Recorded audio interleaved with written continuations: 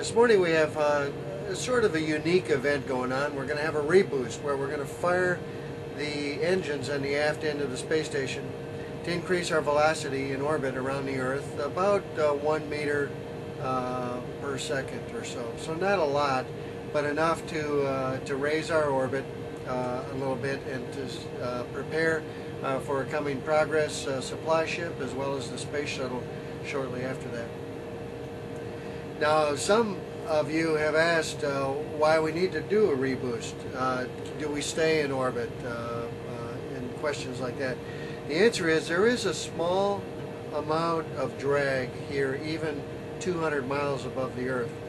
And they say it's from atomic oxygen. So there's a very small amount of oxygen present out there in the vacuum of space. And so it's not 100% vacuum.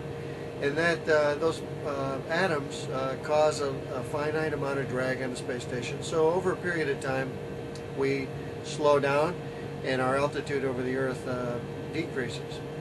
So due to that, and also due to the requirements of rendezvous of spacecraft like Progress and Shuttle, we need to adjust the orbit, usually increase it periodically, and we're going to do that this morning. I'm going to try to give a demonstration while it's happening so that you can see the acceleration from the engines. So let's head down to the Russian segment and prepare for that. Okay, here we are down in the Russian segment in the service module, and we don't actually operate the reboost here on board. The ground programs it, and then the computers on board execute the reboost. But we have insight into the parameters coming up, and it looks like we're programmed to do a 2.7 meter per second increase in our delta V. When the engines fire, we will experience a small acceleration, not a whole lot, but it will be 0.0185 meters per second squared. And I'm going to try to demonstrate that at the time of ignition and during the burn. Now, the way I'm going to demonstrate the acceleration that comes during the reboost is by using this camera.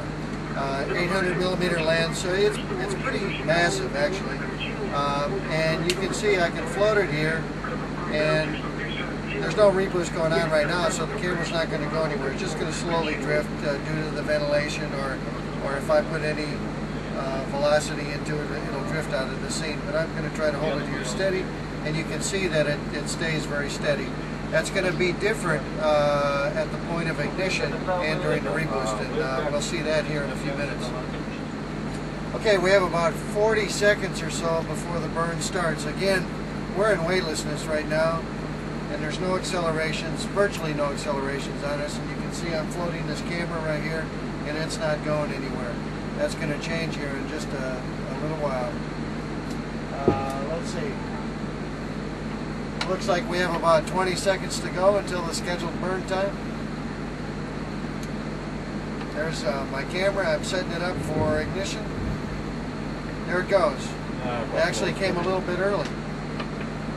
Now watch the camera accelerate toward you. There it goes. I'm going to reach out and grab it and bring it back in the view here. And I'm holding it. I'm actually feeling the acceleration. I'm going to let go again. Here it goes. It's going to take off. I'll try not to let it hit you. Just going to miss you. The burn is still going on. I'm going to let go again. Here it goes.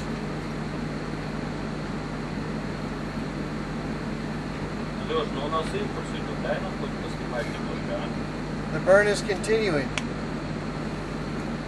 Again, I'll demonstrate it one more time. Here's my heavy camera. I'm going to let go. It's going to begin to accelerate toward you.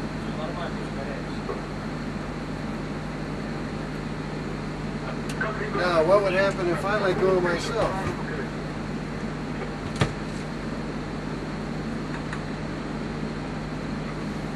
Yeah, I'm going to let go now. And here I go, drifting back toward you again. So the acceleration applies to me too.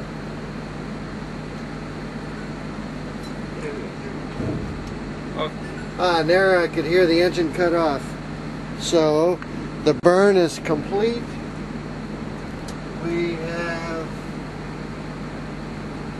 We reached our 2.7 meters per second that we desired, and now if I let go of the camera, it's not going anywhere, so the burn is over. Reboost complete. We'll stay in orbit for a little while longer.